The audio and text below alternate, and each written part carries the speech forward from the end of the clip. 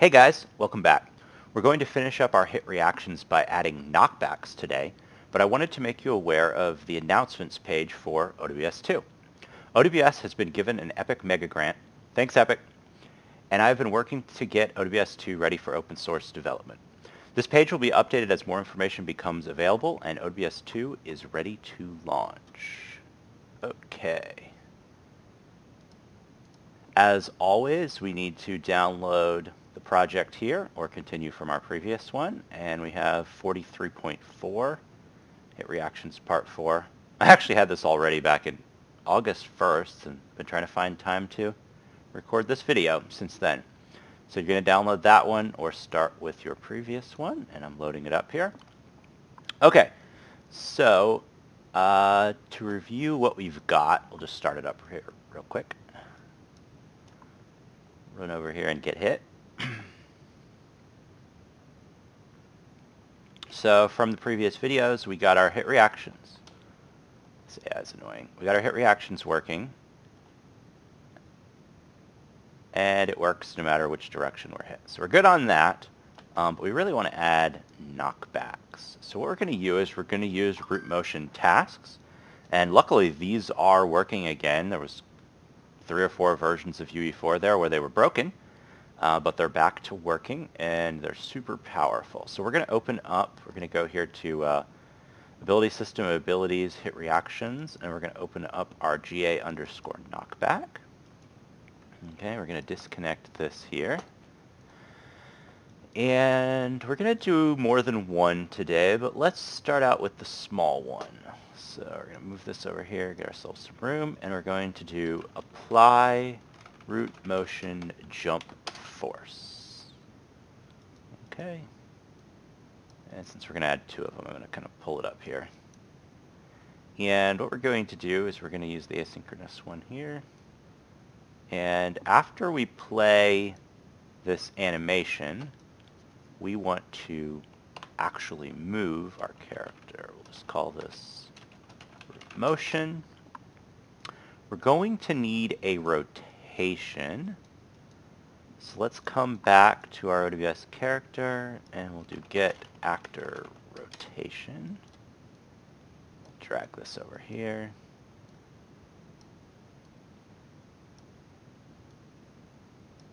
Okay.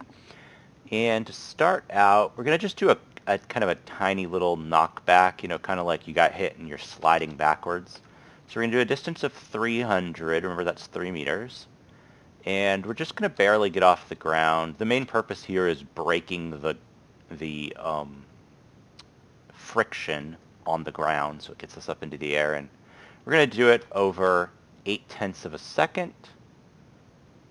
And the rest of these, for now, are going to stay the way they are. We're going to take a look later at this time mapping curve, because you're quickly going to see that visually there's something not great.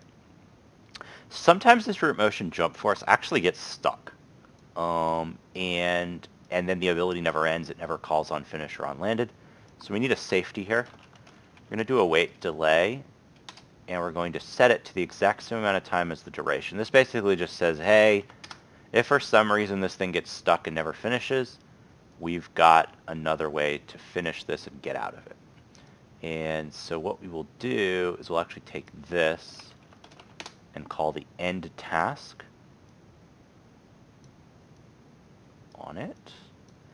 And then, of course, we're going to end ability.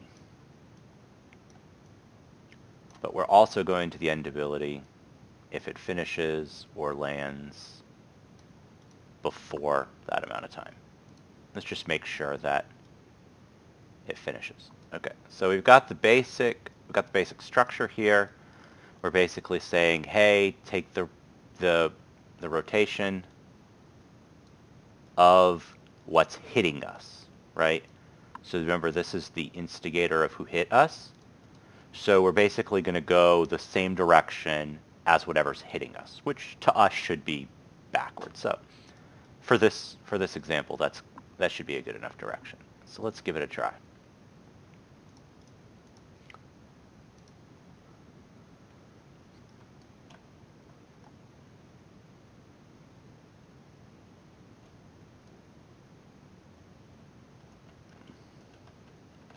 I'm going to zoom back just so we can see it better.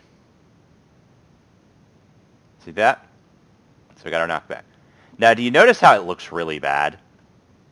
You see that? Okay, so here's the reason it looks bad. It's linear, right? Meaning that it's moving us at the same speed the whole way through. But we know from physics that while it's hitting us at the start, we should be moving at the fastest acceleration and then slowing down after that, right? And so it looks really bad. But there's actually a really easy way for us to fix that, because if we open this back up, there is a time mapping curve. Now, there's not a lot of documentation on this, so I had to go looking through the source code. But basically what this does is it says, give me a curve from 0 to 1. So no matter what length this thing is, to go from 0 to 1, over whatever time period it is. It could be 0.2, it could be 5 seconds. But give me a curve from 0 to 1, and then tell me how you want it to progress in time relative to what the original time would be. So we're going to create one of these curves. Okay, and so we're going to go to, I think it's miscellaneous. It is curve. And we're going to choose a float curve. Call it CV underscore knock back time map. Okay, and so what I'm going to do is I'm going to start out, let's see, 0, 0. I'm going to add a key at 0, 0. And then I'm going to add another key at 1.1. Let's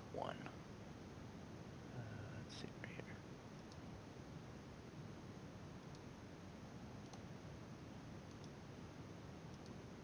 Add a key, and we'll put it at 1.1.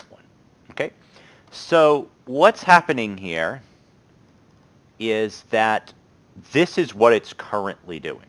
Okay, what it's currently doing is moving you at the same velocity with a flat acceleration over the time period, which in our case is 0.8 seconds, 0.8 of a second. But it's doing, it's automatically going to take this one, one by one thing and map it to that, no matter what time it is. And so what's going to happen here is that if I were to make our curve go like this, okay, on this side of it, that would mean that you start slower and end up faster. Okay, that's if I make a curve like this. But in reality, we want it to start faster and slow down. That's going to look more realistic because of how physics work and what our eye is used to seeing. So what we want to do is we want to switch here to user. And we're going to adjust these.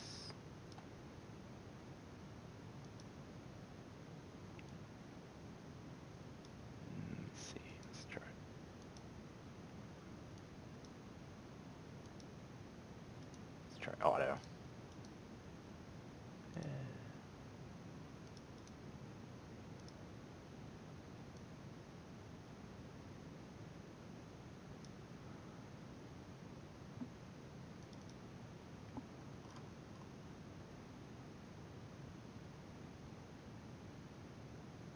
It's not really the shape I was looking for.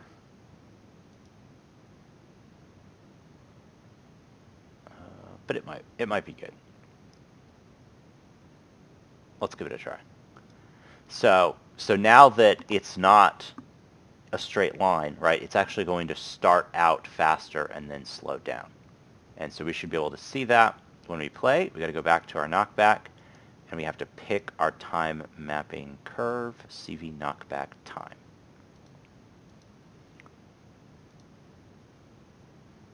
Let's give it a try.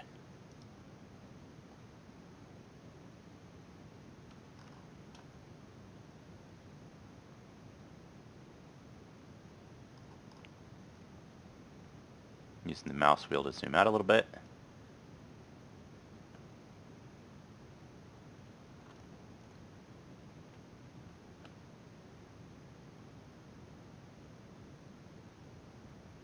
You see that?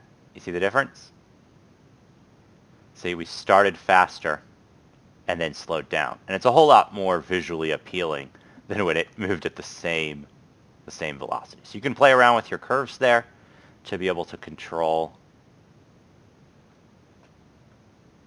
how it moves. So useful ability there to be able to change it with curves.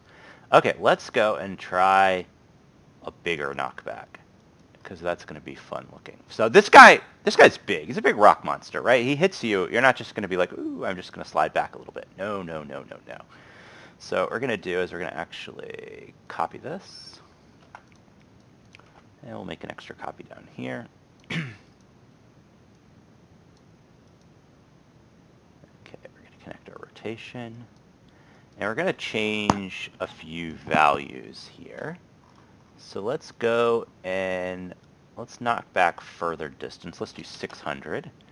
And they're going to go off the ground now, right? He actually hits us hard. We're going to go flying up in the air.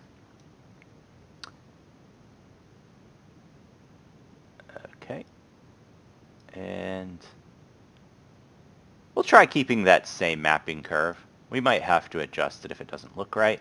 We change this to 1.2 seconds, so that it doesn't end early. We've got to change this to 1.2 seconds. And everything else should be the same. Let's give it a try.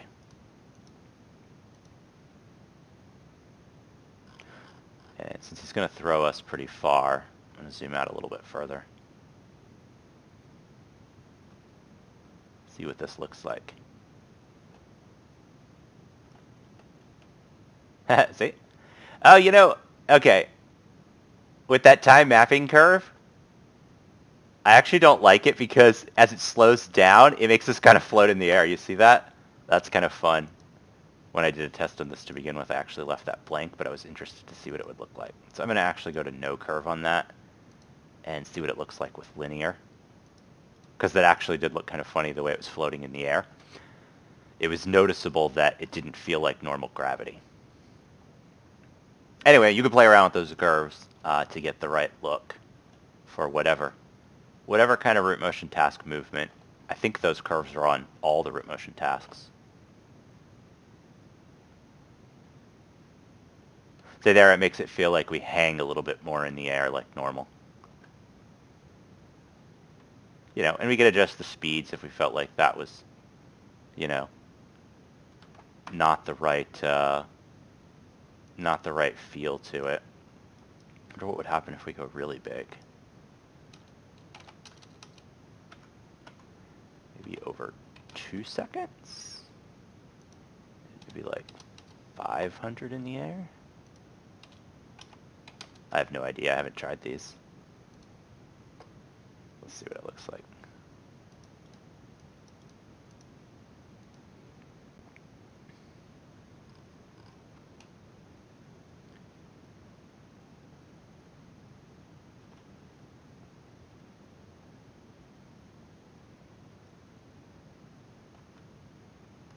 Sometime we got to come back and work on our AI. No, you didn't have to keep running into me. You could have just hit me.